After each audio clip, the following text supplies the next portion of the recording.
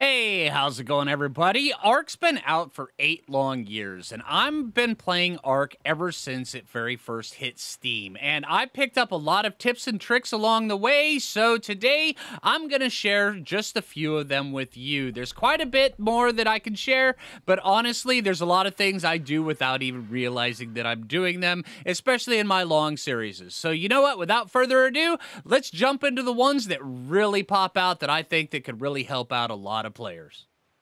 All right, for the first tip, if you're not on Lost Island, but you do have access to Lost Island, my recommendation is as quickly as possible, as soon as possible, as early as possible, get to Lost Island, because there's a certain shoulder pet that you absolutely want. These guys are so amazing, and they will change the way that you play the game. Not only get one, get two so you can breed them, so where they can help you out through your playthrough.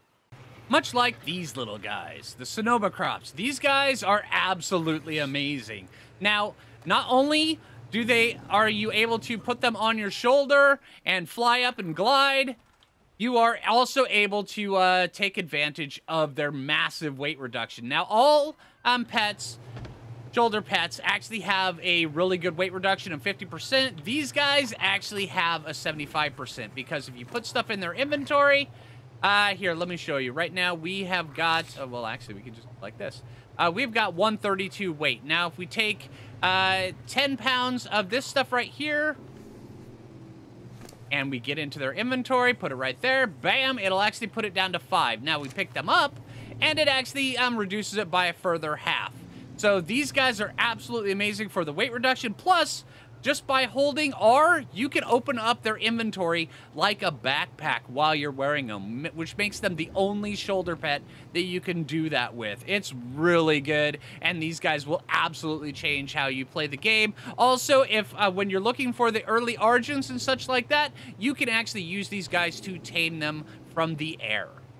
They can be found all throughout the jungles and the swamps of Lost Island, and you tame them by feeding them Titan, and then letting them eat it, and then run away. Oh, that's a nice one.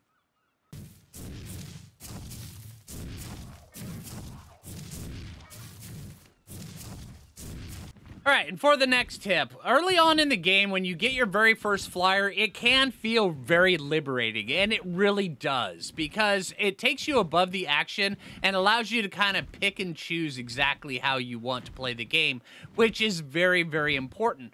But I encourage you, don't stay up here. There's a lot of things to be had down on the ground, and a lot of things that you'll just absolutely miss by completely flying in the air. Yes, the sky does allow you to swoop down with an Argent and grab things, or, you know, same with a Pteranodon, a Griffin, a Wyvern, anything like that, and it does make you be able to pick and choose a lot of things, which is very important, but also get some really good ground mounts to just go around on the ground, because that's where you learn everything. That's how you pick up all the good tips and tricks and everything that you yourself will learn is on the ground, because the ground does not equal death.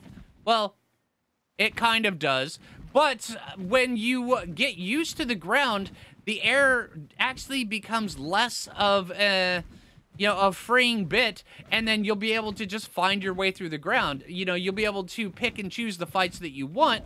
That's why I encourage you, get to flying, get that freeing feeling that everybody in Ark longs for, but don't stay there. Come down on the ground, actually play the game a little bit, because that's where you learn a lot of really cool stuff, is on the ground. That's where you tame your Thylas, that's where you tame all your good ground mounts. That's just where all the action is, and if you're gonna learn stuff, that's where you're gonna learn it. All right, for the next tip, if you're on a map that has access to Maywings, get one early. Not only can you actually get the saddle before you can get a Pteranodon, level 19, these guys will also help you out completely throughout the game. You can glide on these guys. They are really, really fast. They help you get maneuverable as soon as possible. Plus, also, they kind of tie in with the previous tip about getting down on the ground. You are down on the ground, you're gliding, you have to come down, but once you get really good at these guys. It's really impressive just how far and how fast you can get around the map with these guys. Plus, also, these guys can be used to hatch your other babies as you're going up through the game. You can pick up babies, they can hold up to 4, and you can also imprint them while they're being carried. Take your babies, claim them, and you can immediately put Maywing over it, pick up baby right in the saddle. And another tip for imprinting on these guys is when you have one that is loaded in the saddle, you can actually pre-walk it. So if that baby is going to want to walk, you can just run around on the Maywing, kind of charge that thing up, and then when it comes around time to imprint it, if it is a walk, it will just auto-imprint for you. It's really, really efficient, really effective, and it really will help you out quite a bit.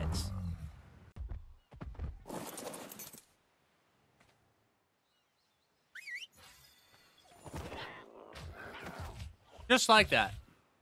Now, also, while the baby is in the saddle, instead of actually having to feed the baby independently, you just put the food on the Maywing, and then it'll eat directly from there. And also, if you are imprinting babies and you don't like what it is asking you to do, you can always just pick them up with a cryopod, and it'll re-roll exactly what you want. Now, we don't like this guy, so we're just going to pick him back up, and we're going to try again.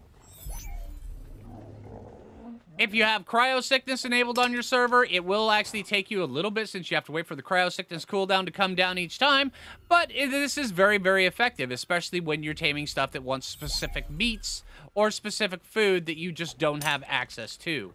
You can also, while it's raising up, you can, certain other things while they're raising up, if you don't have the specific thing that is seriously requiring you to, like wyverns and such like that, you can actually heal them up with a Deodon or also with an owl as they're raising, and then use this to re-roll their, what they want. So, slightly like wyvern milk, if instead you can just pick them up, throw them out in cryopod, get a cuddle, and then use your owl or your Deodon to heal them up as they're raising up so you don't have to force feed them wyvern milk. Alright, another tip is if you're using fish baskets for just about anything, say Shadowmane taming, and you are worried about their timer running out, then you can always just take them and put them down on your hotbar and jump into the water. As long as you're on their hotbar, this will reset their timer down to a full 40 minutes. And then you come back up, then you can put them in your inventory however you want. And then their timer will be going down, but if you need to reset them, just put them back on your hotbar and dive into the water. And for this next tip, I want to show you a really, really cool thing with rare flowers. Now, rare flowers, well, like most everything in Ark, there are multiple uses for just about everything. Now, rare flowers, these things right here, can be used to aggro just about everything. Now, things that normally aren't aggressive, they will become aggressive with this, and they will track you down, which means that you can take them and you can put them inside of a taming pen, or you can just knock them out if you're having problems. Things like Quetzals, like Tapajaras, anything like that you see, if you put a rare flower down on your hotbar and you just click it, then you will be kind of surprised at a lot of the things that come out to get you. Just like this Tapajara, now we can actually knock this guy out while he's aggressive on us. It takes a little bit of skill to knock him out, or you could take this guy and you could totally drag him into a taming pen, or you could tame him now. And right now he's kind of at our mercy. Yeah, he is smacking us in the face. I kind of like it, but you know what? That's just one of the things that kind of goes. So, yeah, and then as soon as the rare flower wears off, he's going to peace out a little bit, and we can use another one to bring him right back to where we want him.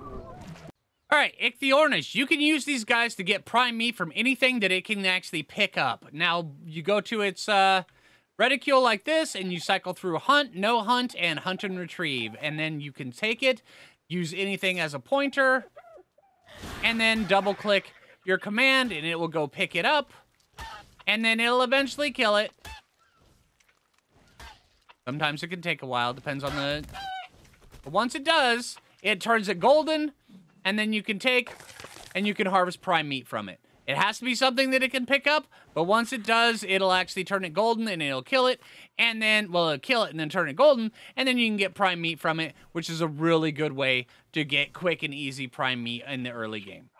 All right, another quick and easy tip. This right here is when you are just starting out, especially, or if you just need to find that one spot that you want to get back to. All you do is open up your map, and then you press P, and you'll be able to put pins exactly where you want them, perfectly on the map, so where you can come back to it, or you can put markers, or if, say, somebody is messing with you and you want to know exactly where they're at so you can mess with them back, well, guess what? You can now do it. All you do is put in the latitude and the longitude, you can select the pin color, and you can put the marker name, and then you can set it, you can have a marker for wherever you want to on the map. If you're taming something and you see that it is getting visibly damaged, you can actually take and either feed it yourself by throwing off all your gear onto whatever dino you're riding and feeding yourself to it just by having it eat you and then heal up on the corpse, or you can go grab a tiny dino from around you that is either alive or dead that it will eat to it, and it will heal up for it while it eats it, or eats the corpse, so where you can actually heal it up a little bit better, and then means that you can actually shoot it with your crossbow a little bit more effectively without worry about killing it.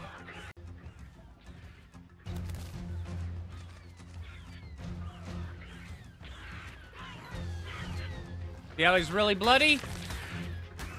And now he's not.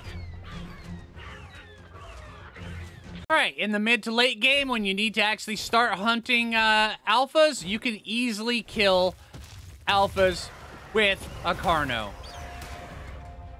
All you have to do is get yourself onto a ledge or onto a slight incline, and then just smack it. The knockback from the Argent is enough to push the alpha back, so it just will not hit you at all for any reason. Get the timing right, and you're golden.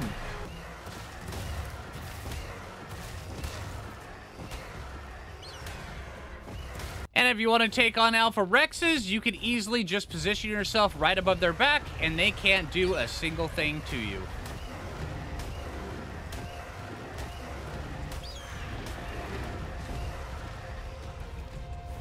With this method, all it really takes is patience, and those levels are just going to be flying in. Same thing with the Alpha XP and the Alpha loot that they generally tend to have. Alright, another tip, if you are on a map that allows you to craft tents, then you are in luck, because you will not believe some of the things that a tent will allow you to do. Having trouble taming something? Alright, just stick a tent over it. Now, he can't go anywhere.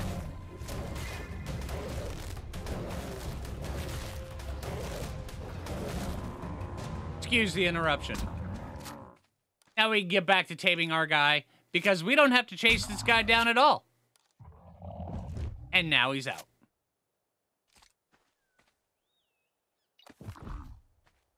Taming with a tent can work on Lamantria, Maywings, Pteranodons, Pelagornis, all sorts of things that you could just didn't even realize that you could tame with a just by holding it in place. If you think that it's gonna fly away on you, stick a tent over it. All right, and for a tip about the Pelagornis, these guys, yeah, you can actually land on water with these guys, and then also you can fish off their backs with these guys, which is absolutely wicked, wicked cool.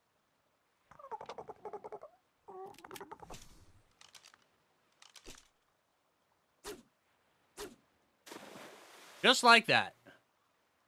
Alright, and for the final tip of the video, it is also about the Pelagornis, but it is about the Pelagornis up here with the penguins, because most everybody knows that if you harvest the penguins, you actually get quite a bit of organic polymer.